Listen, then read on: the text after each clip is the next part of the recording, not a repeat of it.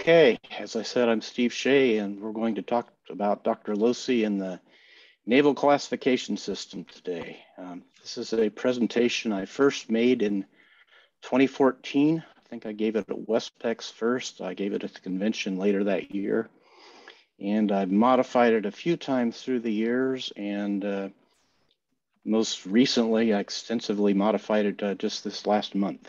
So if you've seen it before, you will be seeing some new material today.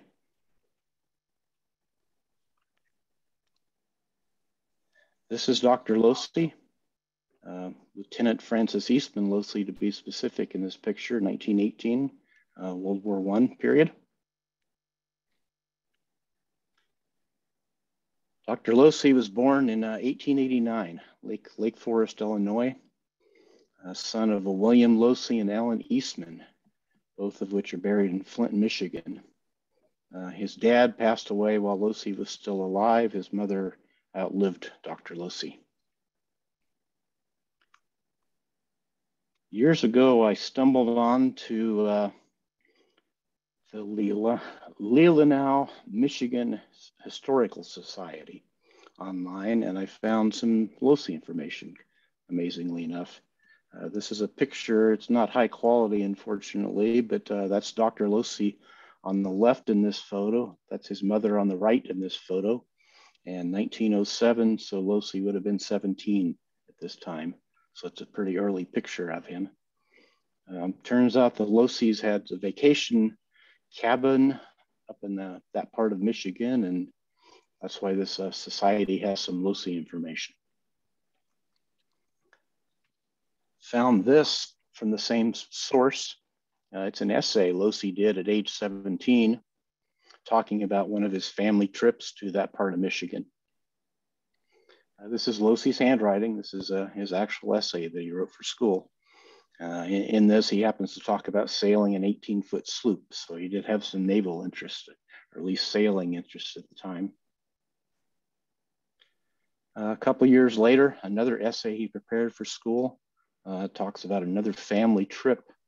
This one's sort of interesting. He talks about visiting an Indian graveyard in this one. So it's kind of some neat early Locy stuff. Locy attended the Evanston Academy. That was a prep school run by Northwestern University, attended 1909, 1910. And these are class photos of Locy. So again, some early pictures of Dr. Locy before he became a doctor. He attended Northwestern University. While he was attending school there, he was a member of the Phi Rho Sigma fraternity, and he graduated in 1915. He opened a doctor's office specializing in ear, nose, and throat in Evanston, Illinois. And then a couple of years later, he enrolled in the Naval Reserve. He was given the provisional rank of assistant surgeon, rank of lieutenant JG, and he was attached to the 9th, 10th, and 11th Naval Districts in the Great Lakes area of Illinois. Another picture I found online, I only included because of the nautical interest. He's certainly sitting in a little small boat, and just kind of thought they were kind of neat pictures. 1915. It's a newspaper article. Has the same photo that we started the presentation with. As the caption says, he's wearing the smart uniform of overseas service, 1918 for World War I service. He was assigned to the 6th Regiment of Marines at Quantico in September 1917. The 6th Regiment, in turn, was attached to the 4th Brigade of the 2nd U.S. Army Division, which was part of the Army Expeditionary Forces in France in late 1917.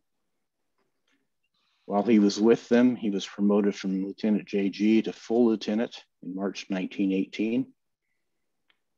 And he participated in battles in Bella Wood in late May and early June 1918 as the battalion surgeon of the 1st Battalion, 6th Regiment of Marines. Some of us may collect military insignia and shoulder patches. This is the actual shoulder patch, a photo of one. I don't own one. This is the shoulder patch that Locy would have worn. The star and Indian represent the 2nd Army Division, and then the red color was specific to the 6th Marine Regiment, 1st Battalion. So this is very unique to Locy's organization. Locy was a prolific writer. I have a number of letters addressed from him to his mother. This is one here, 1918, June 1918. You can see the corner card, F.E. Locy, Provisional Assistant Surgeon, USN, 1st Battalion, 6th Marines. He self-censored it, lower left-hand corner. Interestingly, you can see he's signed it as Francis Locy, Provisional Assistant Surgeon, but also Captain Marine Corps, which would have been the equivalent rank. Probably did that so that somebody could easily tell that he was an officer censoring the mail, since probably not everybody would know what a PA surgeon meant.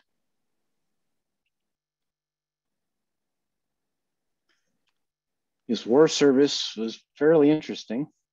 The unit was attacking some enemy machine gun nests in June of 1918, and Locy operated a dressing station in a culvert under a highway that was exposed to enemy fire.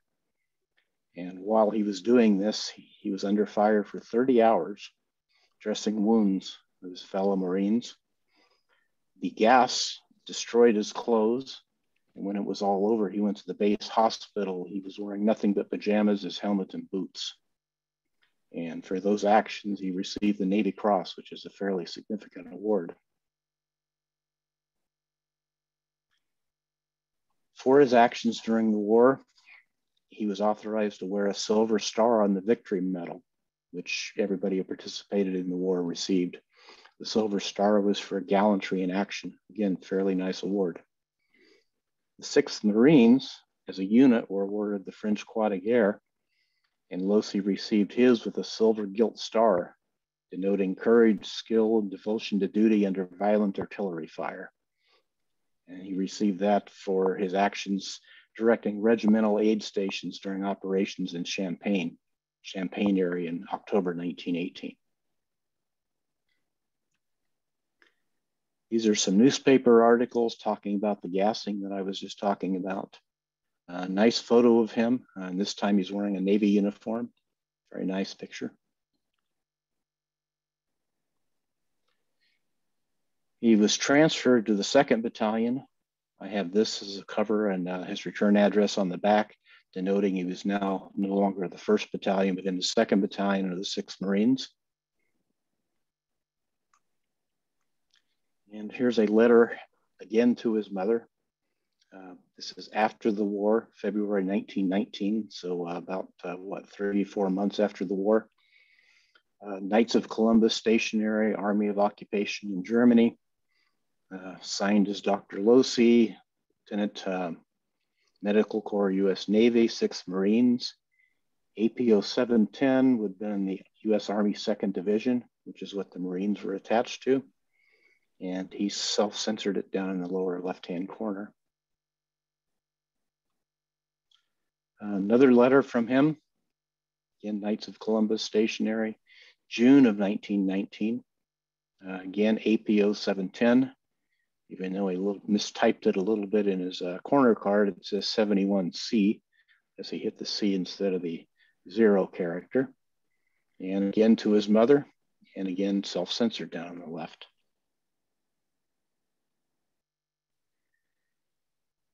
After his service in part of the Army of Occupation, he transferred back to the United States in August of 1919. He was then detached from the 6th Marines and stationed aboard the USS Pennsylvania, the battleship Pennsylvania, September 1919. 7 months later, he was detached to the Naval Hospital in Washington. Then he went on to the Naval Medical School in May of 1920. And then another 7 months later, he moved to the Naval Hospital in Great Lakes, Illinois in January 1921. This is a postcard, a penny postcard he sent to his mother while he was on the Pennsylvania. So it's got a nice 1919 USS Pennsylvania cancel. In the postcard, he says he'd received a postal today. Everything was okay. He says he's out of stationery and he's going to buy some more so he can write some more letters. Living quietly and enjoying a nice rest. So I guess probably after the war, aboard a battleship, that was a bit of a night's rest. Another cover from Pennsylvania to his mother again. This time his corner card says he was in Barbados, February 1920. Nice USS Pennsylvania cancel. And yet another USS Pennsylvania cover, March 1920. This time he notes he's in Media Luna Key in Cuba. And again, it's a letter to his mother.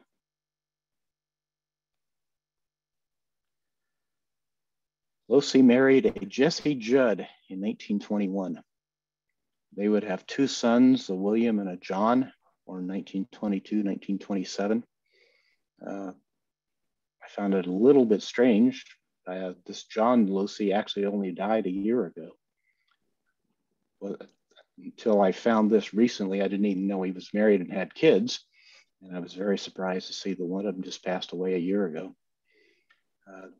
They lived in Drexel Hill, Pennsylvania for some time. We'll see this address on a number of covers later. This is actually the house they lived in at 936 Cornell Avenue in Drexel Hill, Pennsylvania. Continuing his service history, he was attached to the USS Mercy in October 1923.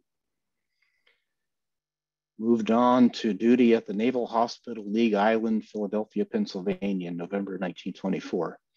And we'll see that posting would occur several times during his career. He would be at that hospital. From there, he was attached to the USS Trenton, January 1925. This is a postcard that he sent to his mother. From the corner card, we can see he's in Lahaina, Hawaii, May of 25. And all is well, and see you probably by the 1st. So I guess they must have been on their way back to the States. Locy was a stamp collector. And here we have a very early cover he sent to the Scott Stamps and Coin Company, 1924, while he was aboard the USS Mercy. Just barely see it in the killer bars, but I can see the ship was in Cuba at the time.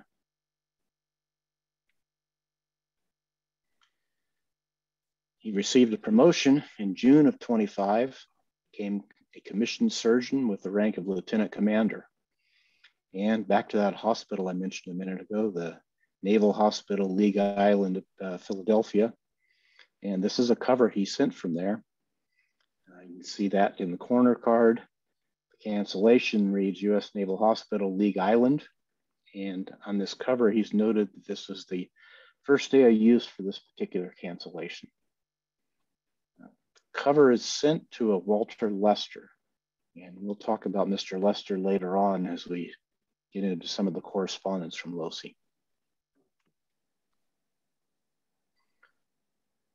While at League Island, he was sending for covers. Locy had started becoming interested in naval cancellations, and this is a cover he sent to the USS Mayflower. This is how he was getting his covers at the time.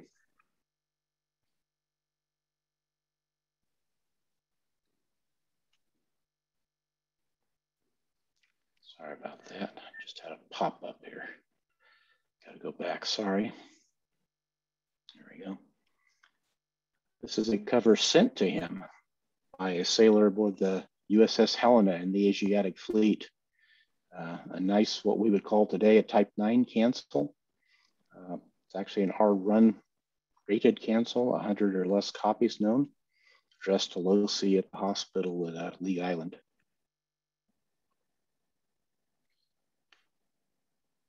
Here's a cover he sent for, canceled aboard the Mercy, the ship he was on. you notice the two green stamps, they may not look familiar to you if you collect US stamps, and they aren't familiar because they're Cuban postage.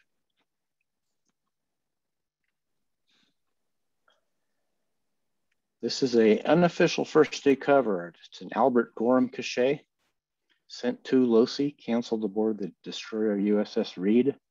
This was the first day of issue for the International Civil Aerospace Conference stamps.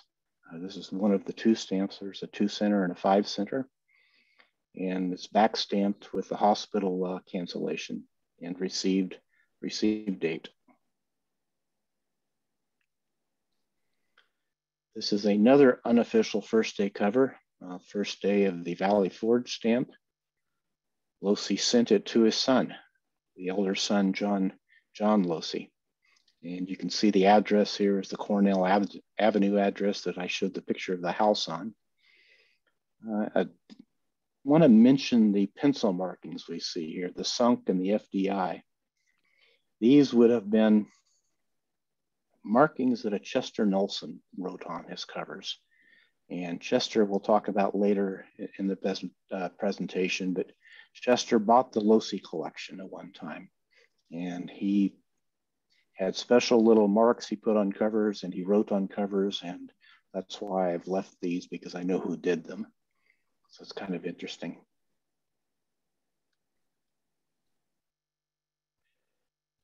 Locy was a collector. Locy was sending for covers just like many of us do. Here's one he sent to the cruiser Richmond in 1928. And just like many of us do today, he noted on the back. He got this one on May 31st, 1928. So I can see from the cancel, it was May 15th, so it took about 2 weeks for him to get this cover. It was during this point in his career, about into February 1929, this is when he wrote the article we're going to talk about. This was the article where he published his classification system, and we'll get to that pretty soon. Another one of his covers, nice USS Bruce, clean cancel. August 1929, he moved from the Naval Hospital, and he was assigned duty in Port-au-Prince as part of the 1st Brigade US Marines. He sent covers out informing his friends and fellow collectors that he was being stationed in Port-au-Prince. This is a cover that he sent to a Dr. William Evans. You may recognize the name Dr. Evans, early collector. You can see his name on a number of early covers from the late 20s. Locy's corner card was on the back, and he notes it was USS Kittery, the ship that was taking him there. This is the enclosure, and this was in essence his change of address note to his friends. In the note, he notes that US Navy ship covers are a specialty, correspondence solicited. And as I mentioned earlier, he seems to have been a prolific writer, and we're going to see some of his correspondence later. Cover posted while he was in Haiti. See, the corner card is now Port-au-Prince, and it's a USMC cancel, Port-au-Prince, Haiti, October 1929. Sent to Mr. Lester, again, the collector we'll talk about later, somebody Locy corresponded regularly with. Another cover, Locy sent it to somebody, has a nice clean USMC Port-au-Prince cancel.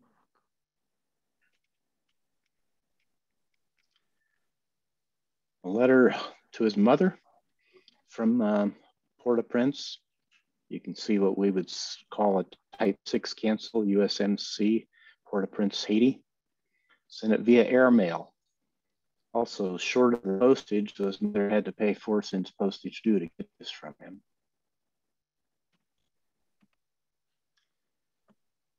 Another letter home to his mom. This one's interesting because it traveled via the SS Cristobal. So it's got a nice pack boat cancel and a Haiti stamp. Still during his service in Haiti, 1931. mailed from another collector to Locy on Navy Day, 1931. Here is a Christmas card.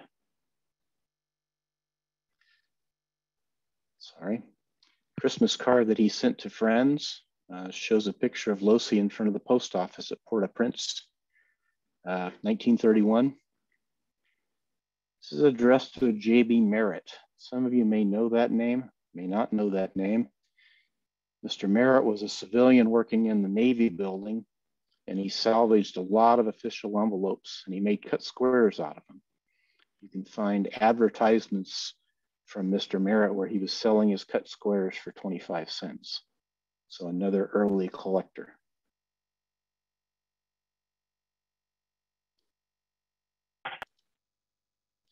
And January 32, he was sent back to be stationed at the Naval Hospital, Navy at League Island in Philadelphia. So we're going to take a little break from his service career, and we're going to talk a little bit more now about his philatelic interests. He joined the APS, the American Philatelic Society, in May 1927. This is his application. They received it in April. As the APS does, they publish names of applicants in their journal. Shows they published it in May, and they admitted him to the society in July. So this is how Locy got into the APS. Around this time, people were starting to collect naval covers and get an understanding in naval covers.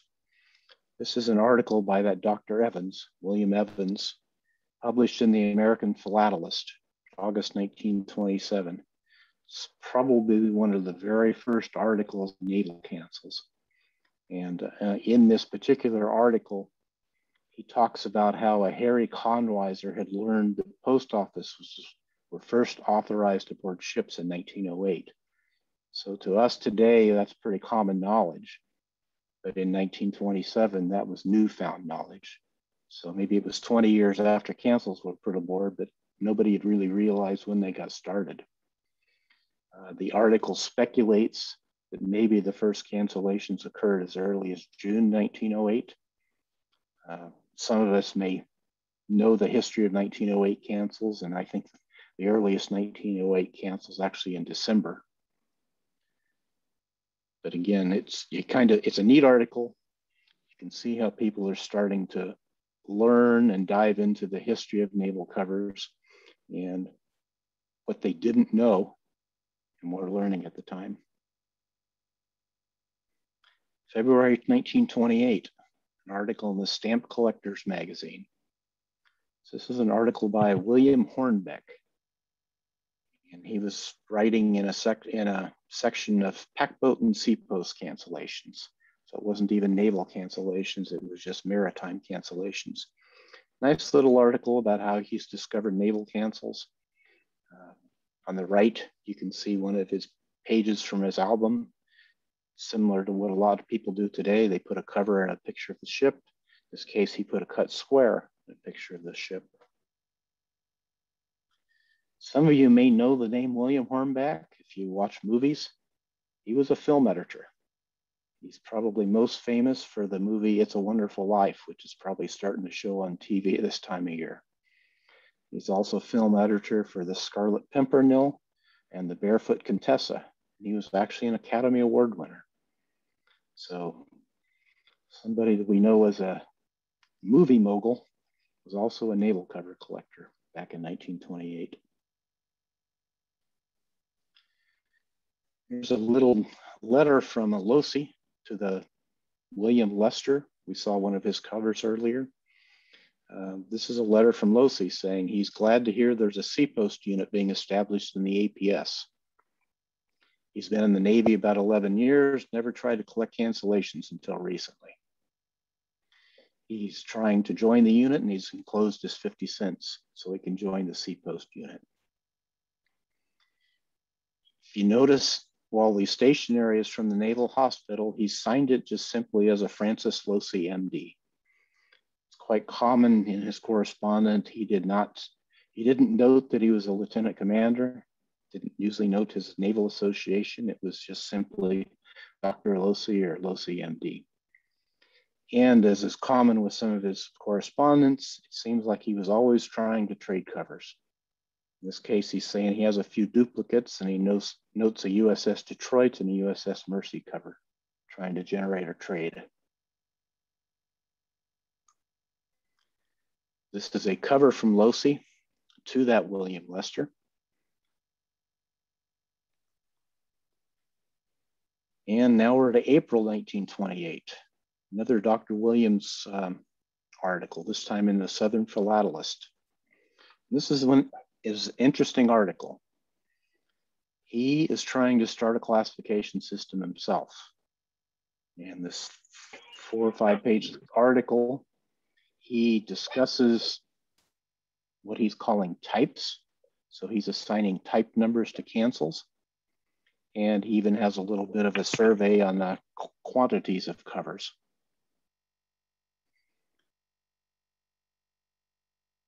This is the next page of that article. And you can see on this page, he has types, what he's called type 1 through type 10.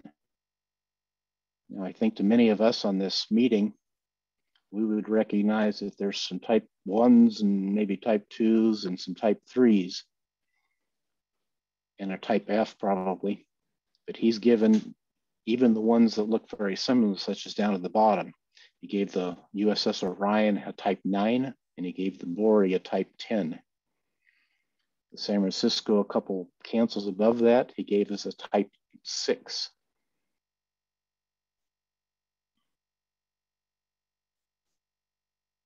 These are his types 11 through 22. So I think if you look at this and start thinking about it, you can kind of see why this would have been a hard classification system to master. You've got a lot of type numbers. You've got types being associated with very similar looking cancellations. Sort of hard to tell what the difference between some of the cancellations are. And you've already, at this point in time, he's got 22 numbers assigned. As a matter of fact, on the last page of his article, he goes as high as 23. So he's already got 23 different types of cancels. This is where he does have a neat little survey. He's noting that in 1924, the distribution of ships, there were 90 ships that had what he called a type 6. 15 ships had what he called a number 19 cancel. Very good effort. The first of its kind, as far as I know. It probably inspired Locy to some extent, but I think we can probably see why it didn't make the cut and why we aren't using it today. It's just too many types to remember, too many details to remember to keep things straight. And this is why I say this. We recognize all of these as what we would call Locy type 3s. Just on this page, there are 7 different types in the evidence system.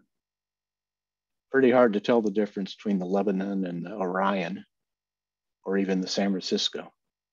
They all look pretty similar, yet he's given them different type numbers. And this is a cover from Locy to Dr. Evans, the same guy who wrote that article we were talking about.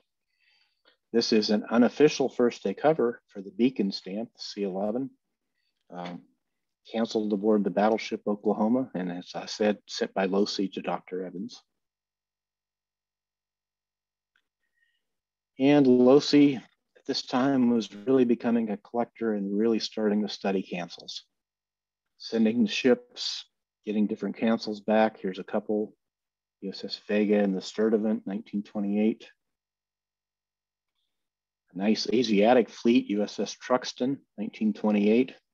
Ship was at Shay, China at the time. Real nice cancel, USS Macaulay. Today we give this an R1 rating, less than 100 copies of it known.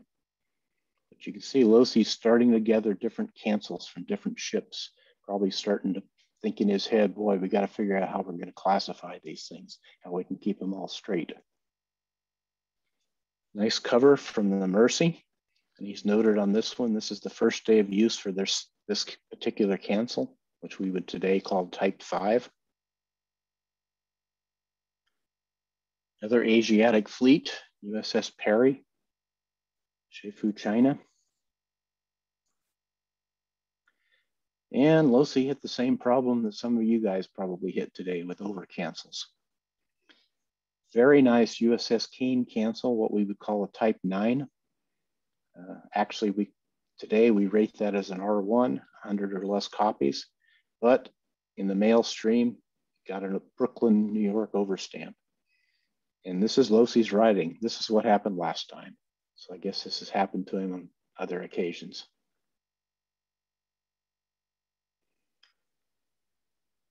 As we've seen, he had a number of covers that were unofficial first day covers, and that just kind of shows us that he had more than naval cover interest.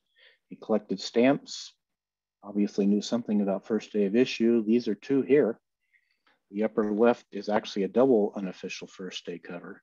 It's the first day of the Valley Forge stamp on the right of that cover, and the first day of the Molly picture on the left of that cover. Battleship Oklahoma cancel on one and the hospital cancel on the other. And then the lower cover is unofficial first day canceled aboard the Mercy for the Molly picture stamp. And he knew something about airmail rates. This is a letter to his mom from the Battleship Arkansas, nice flag Type 8 cancel, but it's also the first day of the new airmail rate, 5-cent airmail rate that day.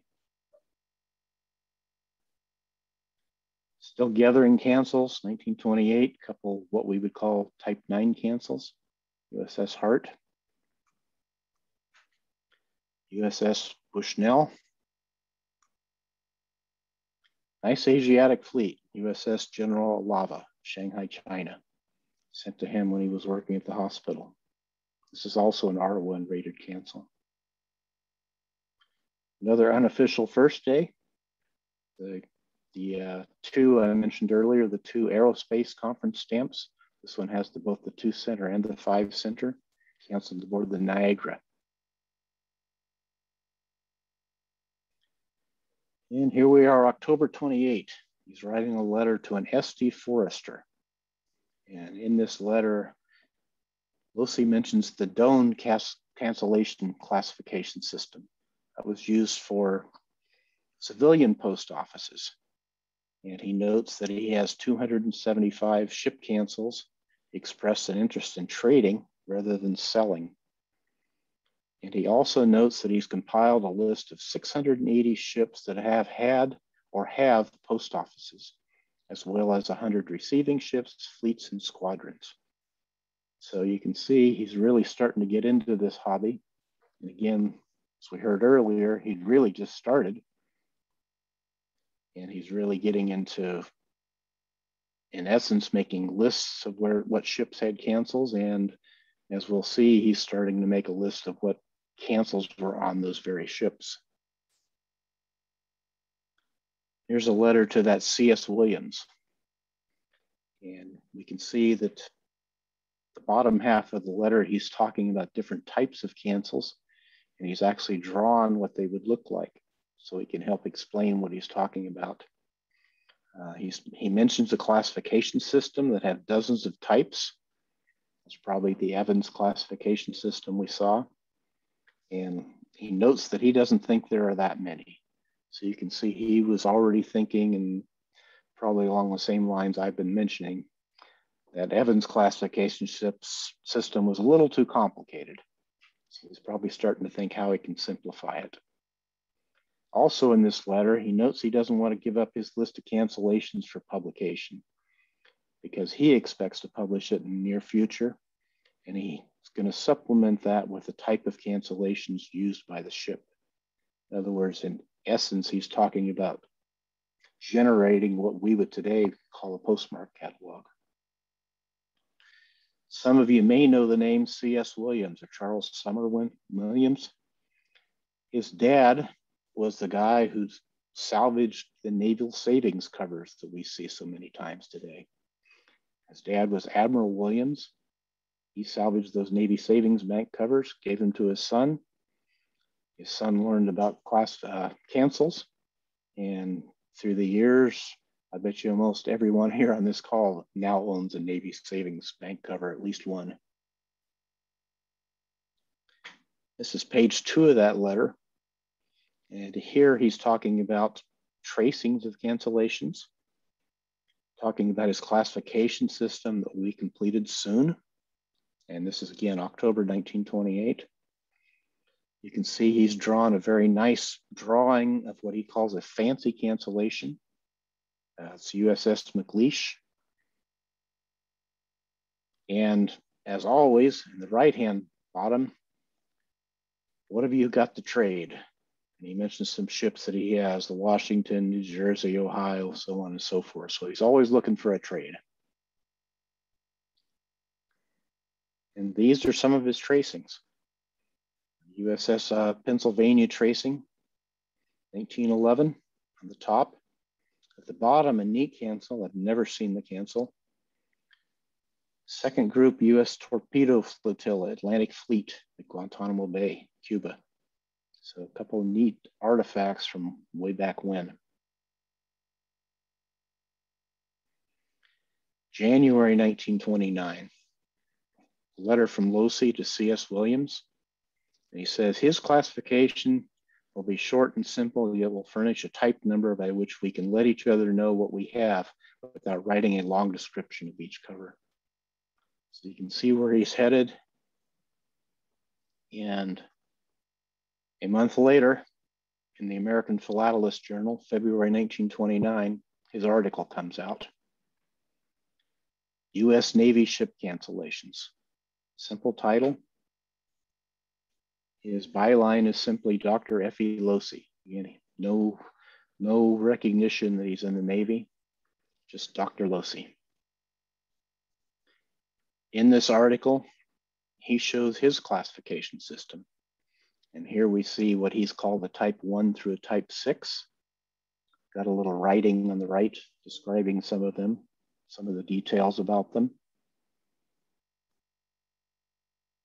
Third page of the article, we see he's got the type 7, 8, and 9 cancels.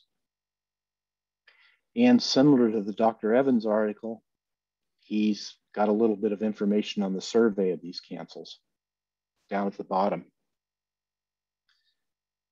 Very near the bottom, we can see he had 117 examples dated 1919 or later of a type 3 cancel. And we also see that he's got the variant letters. We see 3S, 4C, 6E, 6F, so on and so forth.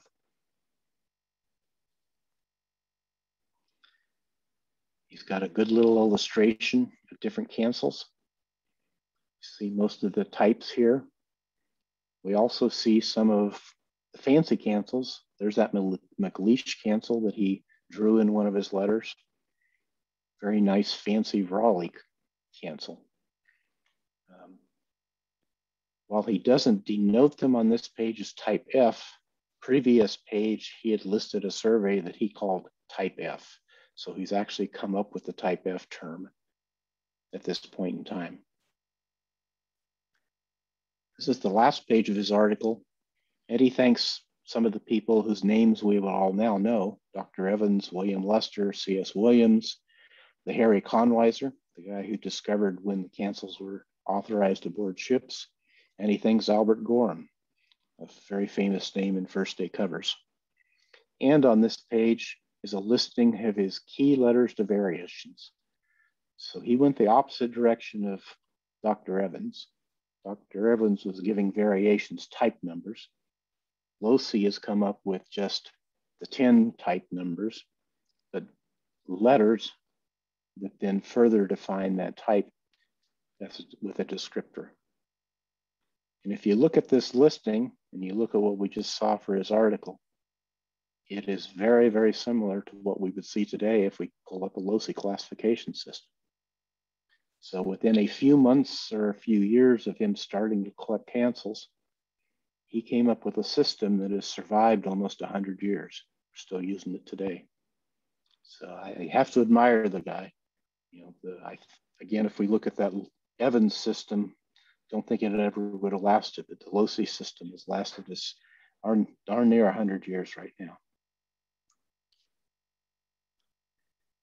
He was obviously proud of what he'd come up with.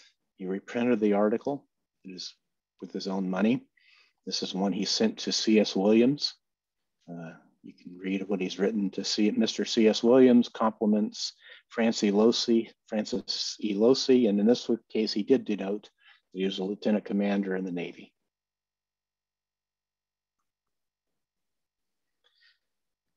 Here's a page 3 from a 3-page letter that he'd written to C.S. Williams, March 1929.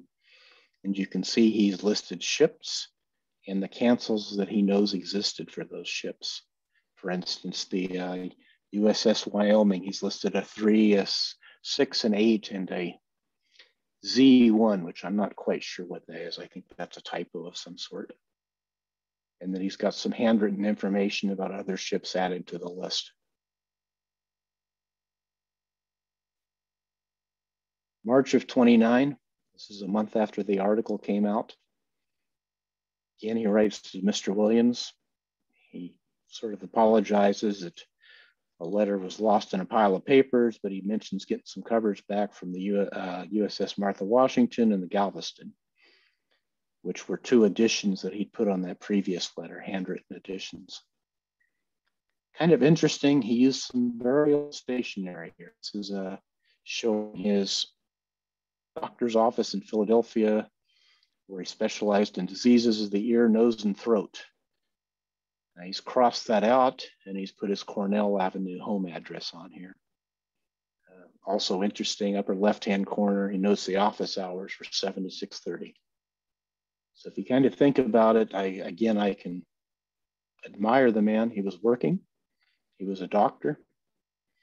He was in the Navy. He was a collector, and he still had time to come up with all this stuff. Here's an interesting piece of correspondence. While he was busy working on a classification system, C.S. Williams was working on trying to come up with a pricing system. And he came up with a god-awful, complicated system of pricing covers. And that formula is what you see here for the different columns. So his columns included the year. There was a factor that based on the year of the cancel that was worth so much, the type of cancel, the port name, if the ship was out of commission, in other words, is it still an active ship or long gone? How many tons was the ship? And that sort of relates to obviously the bigger tonnage, the bigger crew, probably more covers, a census of covers. So how many known examples, whether it was a US cancel or not. And so on that first line, he's factored in, looks like 3 different factors to come up with a cost of 4 1/4 for this particular New Jersey cover. And if you look at all the scribbling and notations on the right, you can see there's $23.08 worth of covers here, which in 1929 is a fair amount of money. The reverse of this letter has a handwritten note by Locy that says, "I like clear cancellations. The color or date doesn't make much difference to me." But he wants good, clear cancellations. Another letter to Dr. Williams, Mr. Williams from Dr. Locy. Particular stationery does denote that he's in the Navy and that he's a lieutenant commander. This is March of 1929. He's discussing unique cancels that we call type Fs, and he's talking about how he's going to have to modify his system already. He's going to need to add the parcel post killers and a few other things to his system. And again, those are things which we see in a system today. He discusses in this very letter not including his naval affiliation or rank in publications, and he doesn't note it when he sends for covers.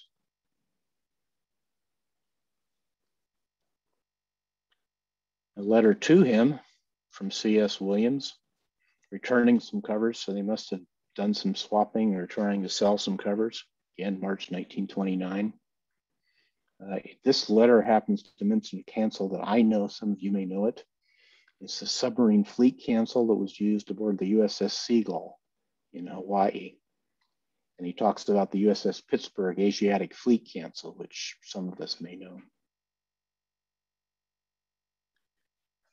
Here's a nice letter from Locy to Mr. Williams, again, March of 1929. So just within the past 3-4 slides, we've seen several full-length letters that he was writing to other people.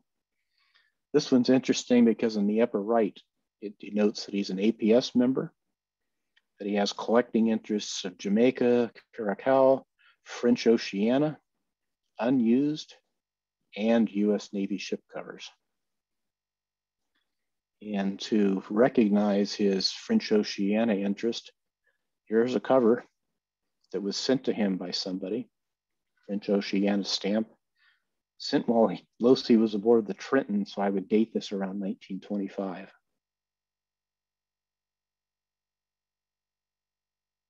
A letter discussing that very complicated pricing formula with C.S. Williams, April 1929. The letter mentions a USS Aphrodite, but not having any duplicates. If we look in the catalog today, Aphrodite cancels are rated R2 and R3, very scarce. There was a sales list, and he's used that formula to determine pricing for some covers that he's interested in selling, April 1929. Again, $21.59 worth of covers, April 1929. And if we think about what happened a little bit later in 1929, it was the Wall Street crash. So $21, again, to me seems like a significant amount of money. If you remember the tracing I showed from the Atlantic Fleet torpedo flotilla, here he's got that cover for $6. So actually, $6 for a cover back then was probably pretty expensive. Letter to good old Mr. Williams, April 1929. He's questioning that pricing calculation. He's offering a Mayflower cover with a green cancel. I happen to have one of those covers. I've put a picture of it here on the left. He's quibbling over some of the pricing for a USS Wheeling cover, priced out at $9.25. Today, those cancellations are rated as R1. So maybe the $9.25 was, maybe that wasn't a bad price back then. He's got a list of duplicates he's sending to people. This one happens to mention a Vega green cancel. And again, I have that cover shown up in the upper right-hand corner. Of the cancellations in this small list, there's 31 cancellations here. 10 of them today are rated R1, 2, or 3. So he had some pretty good covers today, that we would call very good covers today. Under correspondence with C.S. Williams. In this case, he used old fraternity stationery. In the upper left, you can see that Locy was actually the secretary for the fraternity when he was going to school. This addresses that he's got a number of covers from the teens, which now shows that not only is he sending for covers, but he's trying to get older covers. So he's really getting into the hobby. And here's a cover to C.S. Williams, the guy he was writing. Some cards that he's sending to other collectors, letting them know what covers he has for sale or for trade. A very nice registered cover from the USS Nokomis to Locy. Navy Day, 1930, a couple Marine cancels, interesting cancellations. The USMC Constabulary Port-au-Prince and USMC Cape Haitian. Navy Day aboard the battleship Oklahoma, 1931. And no presentation will be complete without at least talking about the system and showing you some samples. So these This is the system Locy developed in 1929, a type 1 through a type 9, along with a type F, and his variations. A type 1, it's a hand cancel. Name of the ship's normally at the top of the cancellation. 4 narrow bars. A couple of nice covers here. 1908 USS Philadelphia cover. 1911 receiving ship at Mare Island, USS Independence. Type 2 cancel, similar to the type 1, but now the name of the ship's at the bottom, and the bars are spaced a little bit wider. And one that we all know very well, I think, is the type 3. And hand cancel, 3 bars. A couple nice covers. USS Humphreys is an R1 rated cover. The bottom, USS Pittsburgh, Asiatic Fleet. Locy had a type 4 cancel. We don't know about that today because that was a cancel that was eliminated. But when he was coming up with this system, he probably didn't realize how many ships actually had a type 4. Today, we know there were only 4 ships that had this. The type 4 had the words branch of the New York Post Office in the cancellation. So since there were only 4 of those, later on the USCS decided to eliminate the type and just call that a variation of a type 3 cancel. But this would have been what Locy would have called a type 4. Type 5, another one familiar to most of us. Hand cancel, narrow bars, name of the ship's up at the top in general in most cases. And the type 6, again, a hand cancel, but a little bit different. This is the one that has the football-shaped killer oval. This is in USS Scorpion, 1927. And if you look at who this covered to, it's to the William Hornbeck. He's the film editor who wrote the article I showed you earlier. And if you know anything about old movies and movie studios, you may recognize the name Max Sennett Studio in LA. There was the Type 7, machine cancellation. This one from the battleship California. A Type 8, we often call a flag cancellation, again, a machine cancel. USS Saratoga, this is one of 100 copies, so fairly scarce cancel. And then the Type 9, or the double ring, I think, as Lori mentioned earlier in the meeting. Normally used for registered mail or money order business, but a lot of ships used it as their canceling device in the 1920s. This is a fairly scarce cancel, one of 10 known, USS Overton. And then the Type F. F was kind of the catch-all for cancels that just didn't fit anything else. They were somewhat unique. They didn't fit any other particular design, so they became known as a Type F.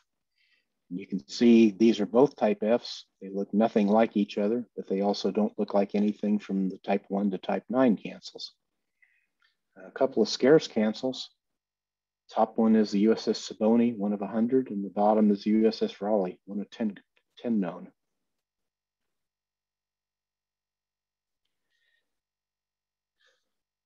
As I mentioned, we continue to use the Locy system today. And over the years, we've gone from the Type 9, we've added 10, 11, 12, and 13, and a Type P provisional. As Locy was talking about, he would add the parcel post killers, straight line cancels. We've since added some others, including postage meters. We've added some additional variations. As I mentioned, we eliminated the Type 4. But pretty much what he did in 1929 is what we use today. It's been changed very little.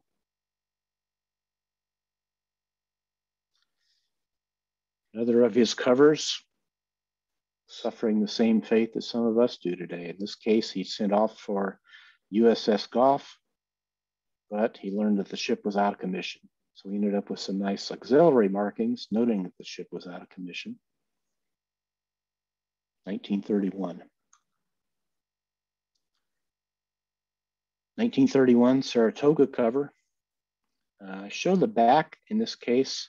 On the left-hand side of the back, you'll see a rubber stamp that says Chester Nolson, Philadelphia, Pennsylvania. And Nolson is the guy who bought the Locy collection at one time. And so Nolson stamped the covers he kept with this rubber stamp. Nolson did something else too, and I forgot to mention it earlier. If you look at the upper cover, upper right-hand corner, there's a marking.